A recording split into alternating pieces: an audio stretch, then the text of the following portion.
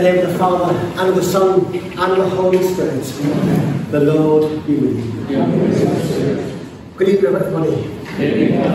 Nice to see you all once again. It's lovely to be back home. I love your holiday, but it's nice as always to get back home again, back in the all into the routine of our daily masses, or our weekly masses as well. And I say it was a lovely break, but nice to be home and see you all once again back in church. Our Mass today, even for the soul of Colin Cousin. But this week I'm celebrating Masses for the week ahead for Francis and John Varley, Colin Cousins, Caitlin Cole, Christine Nuns, our favourite department, and two private attendants as well. I do that for the sake of our recording today. So we gather on the 26th Sunday of Ordinary Time. Jesus said to look very carefully at our lives. Because what we say and what we do mean the same thing. We're called to respond to God in our lives and show our faith by word and deed. And St. Paul tells us very simply, get our priorities right. We worship God, not the world. So we're not pulled away from our faith in Jesus. We hear in today's psalm the wonderful words, remember your mercy, Lord. So place ourselves in God's presence. We first ask for God's loving mercy and God's forgiveness in our lives.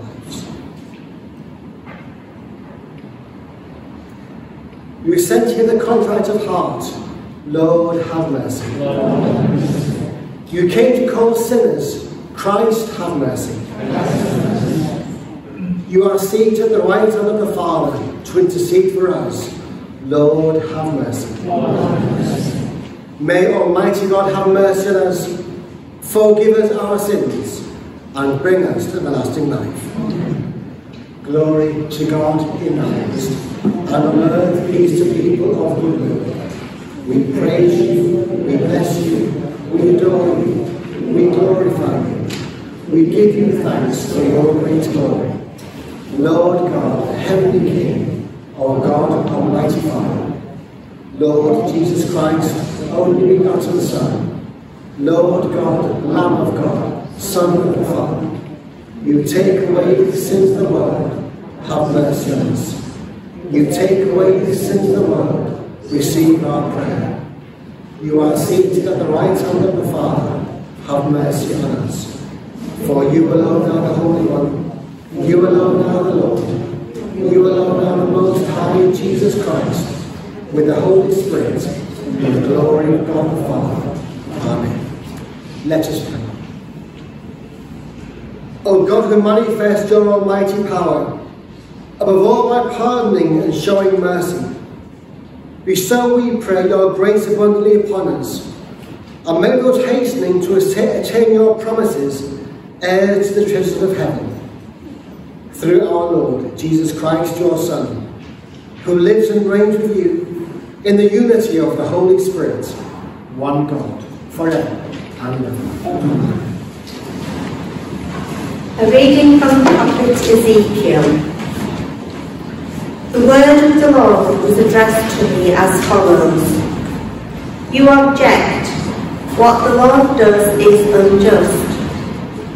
Listen, you house of Israel. Is what I do unjust? Is it not what you do that is unjust? When the upright man renounces his integrity to commit sin and dies because of this, he dies because of the evil that he himself has committed. When the sinner renounces sin to become law-abiding and honest, he deserves to live. He has chosen to renounce all his previous sins.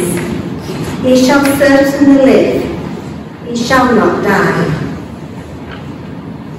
The word of the Lord. The response, remember your mercy, Lord. Remember your mercy, Lord. Lord, make me know your ways. Lord, teach me your paths. Make me walk in your truth and teach me, for you are God, my Saviour. Remember your mercy, Lord. Remember your mercy, Lord, and the love you have shown from above. Do not remember the sins of my youth. In your love, remember me, because of your goodness, O Lord. Remember your mercy, Lord. Lord is good and upright. He shows the path to those who stray. He guides the humble in the right path. He teaches his way to the poor. Remember your mercy, Lord.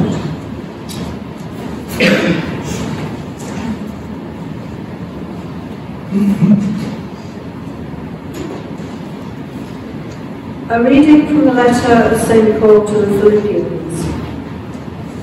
If our life in Christ means anything to you, if love can persuade at all, or the spirit that we have in common, or any tenderness and sympathy, then being united in your convictions and united in your love, with a common purpose and a common mind. That is the one thing which would make me completely happy. There must be no competition among you, no conceit, but everybody is to be self-effacing. Always consider the other person to be better than yourself, so that nobody thinks of his own interests first, but everybody thinks of other people's interests instead. In your minds, you must be the same as Christ Jesus. His state was divine, yet he did not cling to his equality with God, but emptied himself to assume the condition of a slave, and became as men are.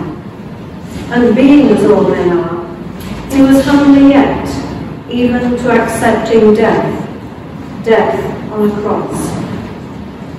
But God raised him high, and gave him the name which is above all other names, so that all beings in the heavens, on earth, and in the underworld should bend the knee at the name of Jesus, and that every tongue should acclaim Jesus Christ as Lord, to the glory of God the Father. The word of the Lord. Please stand to proclaim the gospel. Alleluia, alleluia. If anyone loves me, he will keep my word, and my Father will love him, and we shall come to him. Alleluia.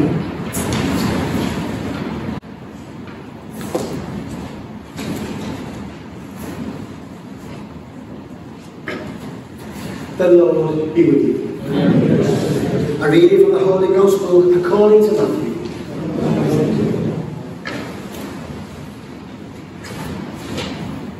Jesus said to the chief priests and the elders of the people, "What is your opinion?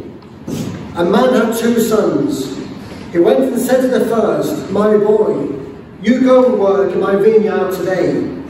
He answered, 'I will not go.' But afterwards thought better of it and went. And then went and said the same to the second, who answered, 'Certainly, sir,' but did not go. Which of the 2 did the Father's will?" "The first," they said. Jesus said to them, "I tell you solemnly, tax gatherers and prostitutes are making their way into the kingdom of God before you. For John came to you, a pattern of true righteousness, but you did not believe him. Again, the tax gatherers and prostitutes did. Even after that, you did not think better of it and believe in him." The Gospel of the Lord.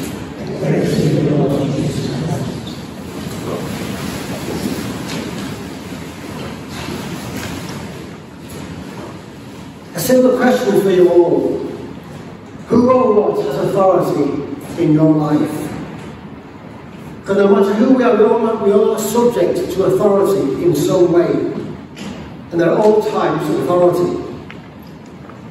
But in our personal lives, who or what has authority over me? If we think carefully about it, there are fundamentally 2 voices vying for our attention, wanting to have authority over us. The voice of society and the voice of God in my life. Which voice will I take more notice of? Because they are not the same. Indeed, one often puts us away from the other. So we cannot follow both society and God at the same time. We have to decide and make a choice. Who will I listen to?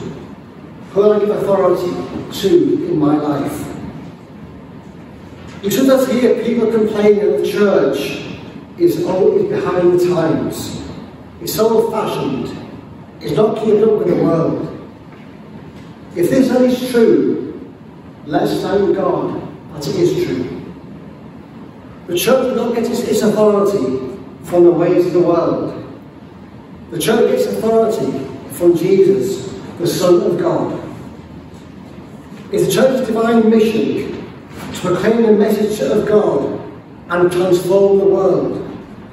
It's not the job of the church trying to fit in with the ways of the world.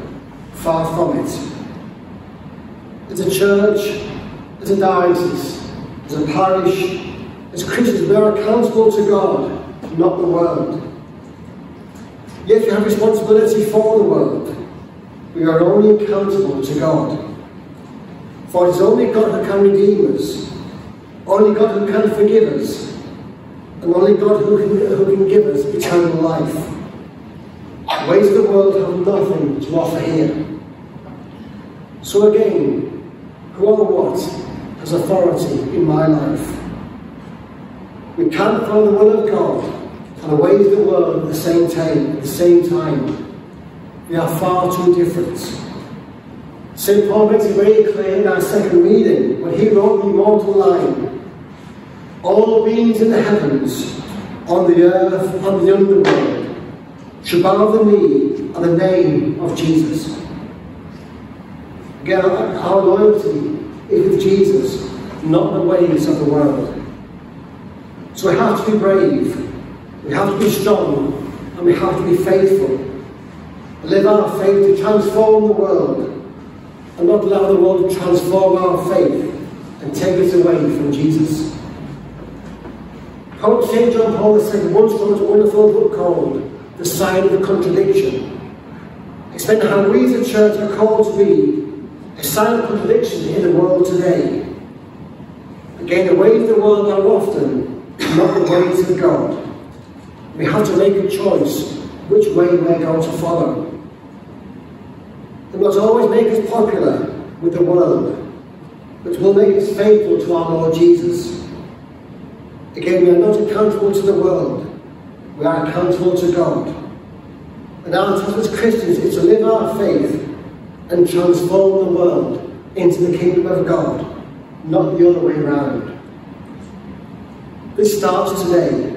It starts tonight by placing ourselves firmly here in church before our Lord Jesus, making the centre of our lives the voice whom we follow, not the ways of the world. Let's try and be brave as Christians and be a sign of contradiction for the world to see, that it may change its ways and try and build with us the kingdom of God here on earth. But as always, let's do so with love of our Lord Jesus in our hearts, living our faith for the whole world to see. In the name of the Father, and of the Son, and of the Holy Spirit. Amen. So we stand for our prayers. We pray for Pope Francis, Bishop Marcus, and all church leaders, that they will be faithful and fearless in their proclamation of the gospel. For those who find it hard to hear the voice of God in their lives, that they will, through our faith, find the voice of Jesus calling out to them to live with him and for him. For the world that struggles with the coronavirus, that we'll all do whatever we can to try to eliminate this threat from the world. For those who are sick and the housebound, may they feel the healing presence of our Lord Jesus, bringing them comfort and relief. For those who have died, and those who have the verses occur around this time, remember especially Francis and John Varley, Colin Cousins, Caitlin Cole, Christine Nuns, all our faithful departed. we pause for a few moments of silence and pray our own personal and private intentions.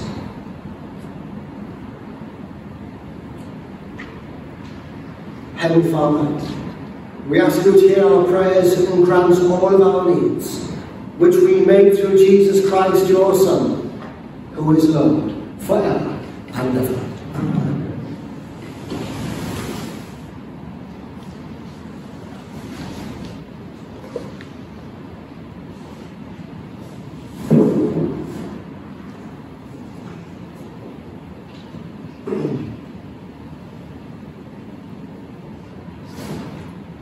Blessed are you, Lord, God of all creation, for through your goodness we have received the bread we offer you, fruit of the earth and work of human hands.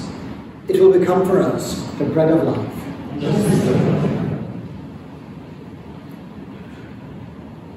Blessed are you, Lord, God of all creation, for through your goodness we have received the wine we offer you, fruit of the vine and work of human hands. It will become our spiritual drink.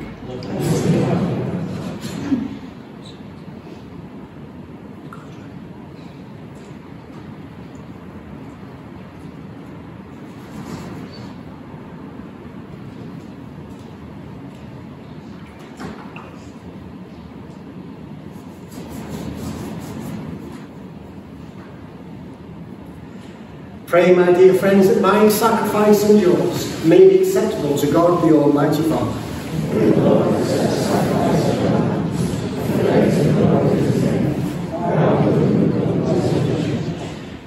Grant us, O merciful God, that this our offering may find acceptance with you, and that through it the wellspring of all blessing may be laid open before us. Through Christ our Lord. Amen. The Lord be with you. Lift up your hearts. Let us give thanks to the Lord our God. It is truly right and just, our duty and our salvation, always and everywhere to give you thanks, Lord, Holy Father, Almighty and Eternal God. For in you we live and move and have our being. And while in this body we not only experience the daily effects of your care, but we have now possessed the pledge of life eternal. Having received the first fruits of the Spirit, through whom you raised Jesus from the dead, we hope for an everlasting share in the Paschal mystery. To all the angels and saints we praise you, as in joyful celebration, together we acclaim. Holy, holy, holy Lord, God of hosts, heaven and earth are full of your glory. Hosanna in the highest. Blessed is he who comes in the name of the Lord. Hosanna in the highest.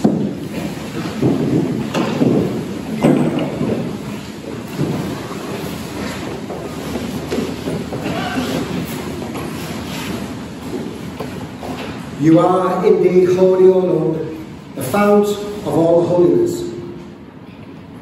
Make holy, therefore, these gifts, we pray, by sending down your Spirit upon them like the dewfall, so that they may become for us the body and blood of our Lord Jesus Christ. At the time he was betrayed and entered willingly into his passion, he took bread and, giving thanks, broke it and gave it to his disciples, saying, "Take this, all of you, and eat of it. For this is my body, which will be given up for you."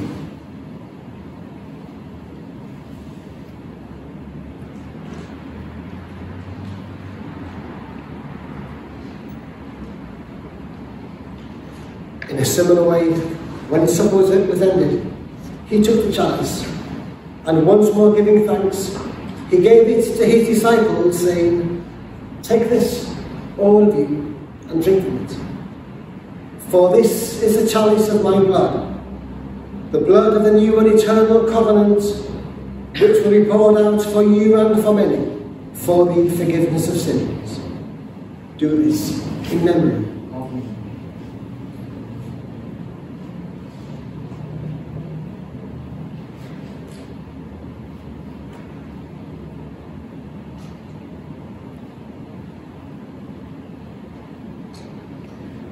the mystery of faith. When we eat this bread and drink this cup, we proclaim your death, O Lord, until you come again. Therefore, as we celebrate the memorial of his death and resurrection, we offer you, Lord, the bread of life and the chalice of salvation, giving thanks that you have held us worthy to be in your presence and minister to you. Humbly we pray that partaking of the body and blood of Christ, we may be gathered into one by the Holy Spirit. Remember, Lord, your church spread throughout the world. Bring her to the fullness of charity with Francis, our Pope, Marcus, our Bishop, all the clergy, and all your faithful people. Remember also our brothers and sisters who have fallen asleep in the hope of the resurrection, and all who have died in your mercy. Welcome them into the light of your face. Have mercy on us all, we pray, that with the Blessed Virgin Mary, Mother of God, with Blessed Joseph, her spouse, with the blessed apostles and all the saints who have pleased you throughout the ages, we may merit to become heirs to eternal life, and may praise and glorify you through your Son, Jesus Christ.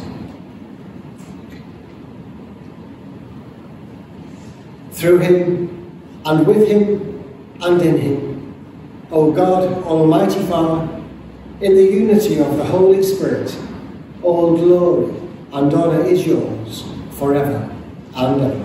Amen.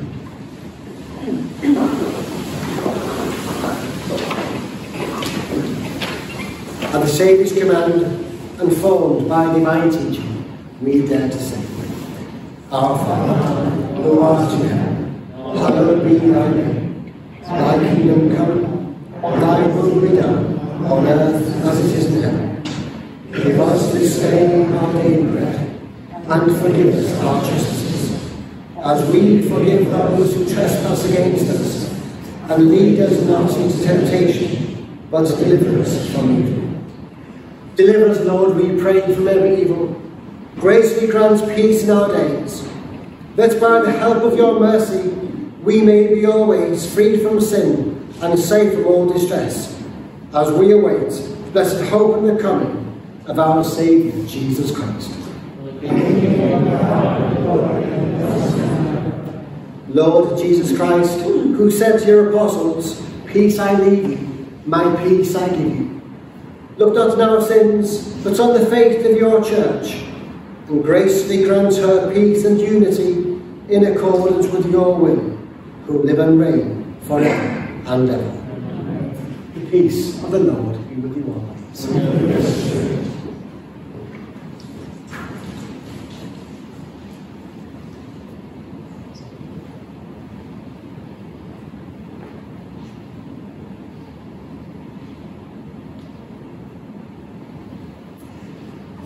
Lamb of God, you take away the sin of the world, have mercy on us. Lamb of God, you take away the sin of the world, have mercy on us. Lamb of God, you take away the sin of the world, have mercy on us.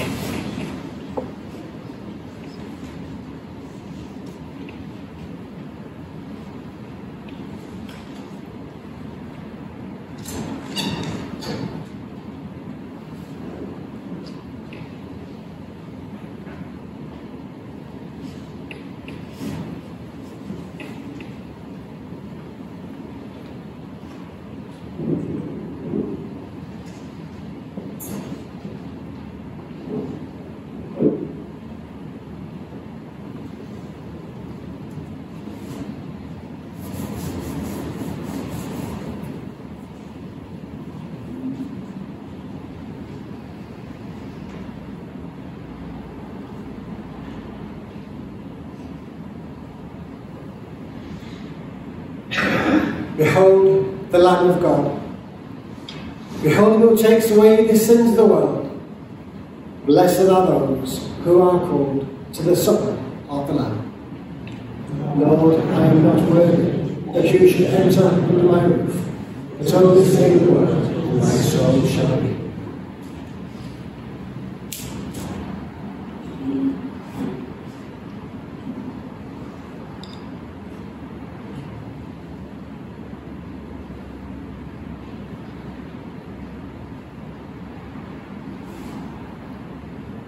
The body of Christ.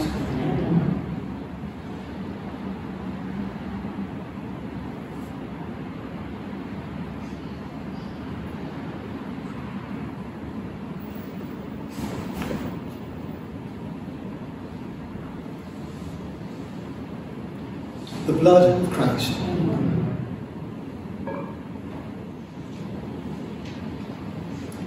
Let us stand and pray.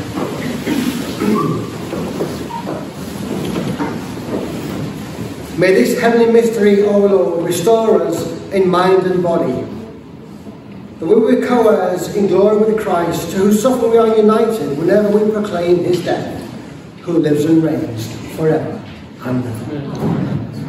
We do have a bulletin once again this weekend. Masses are as normal. We have our usual set of masses that we have usually, so it's nice to be back to normal with our masses at least, even if things are very different in church and around the world as well.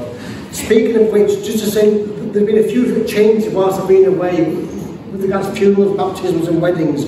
Well, I'll explain very quickly. I think we are going to receive an update from the diocese sometime this week, but the basics are for funerals, whether it's a requiem mass or a funeral service, numbers are still 30, thankfully. 30 is not great, but that's better than 10 as it was a few months ago. So the monthly funerals is 30. For weddings and baptisms is now down to 15, which is terrible really. So I do have a wedding taking place in 2 weeks' time. They've accepted 15 people because they want to get married, and so they've been great, but they're concerned. And so please keep them in your thoughts and prayers as they get married in 2 weeks' time. Just 15 people in attendance, sadly. And also baptisms are down to 15 as well. There was talk in the papers of 6. This hasn't been confirmed, thankfully. So 15 is a number for baptisms. Already I had a family from this morning who want to cancel. They was booked in for 2 weeks' time as well on Sunday. They've cancelled. I want to wait until things get more back to normal. That may well be March or April next year before things change. So I do apologise that things are so strange for numbers that attending church. It's not my rules, it's just rules of the government that the church has to apply.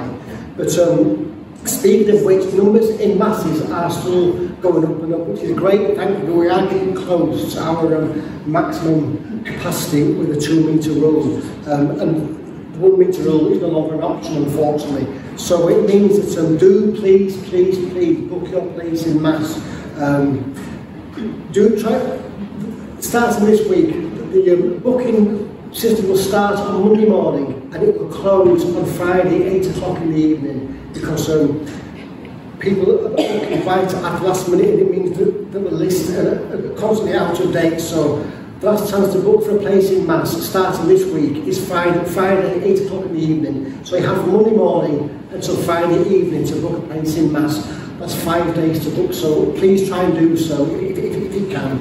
If you can't, I do understand, and hopefully if there are places left, I will make allowance for this, but do please try and book a place. Whether it's online or by phone, it doesn't matter, but just try and book a place in advance so know how many people we do have. And I do think eventually I'll have to turn people away because we are getting that full. So it's a nice problem to have, but it's also an odd thing to have to do, turn people away from mass when we are full. But hopefully things will change in due course and we'll get back to normal eventually. But hopefully you understand what I'm saying about booking for a place in mass. There's other things on here, but just please take on home, have a good read in your own time. And also, the Catholic Family Fast is taking place in 2 weeks' time. Envelopes are now available at the back of the church, and I think there's some maybe at the church, if not available next week, at the back of the church as well. But thank you all for coming. Do take care, keep safe, and have a good week ahead as well. The Lord be with you. Almighty God bless you, the Father, and the Son, and the Holy Spirit. Go forth, the Mass is ended.